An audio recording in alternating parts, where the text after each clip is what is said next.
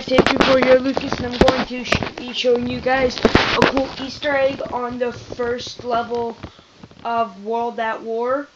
There's a movie called Saving Private Ryan, and you guys will be able to see here in a second. There's Private Ryan, and then you gotta save him.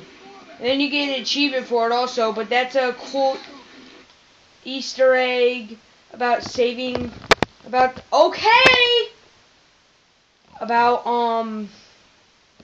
the movie.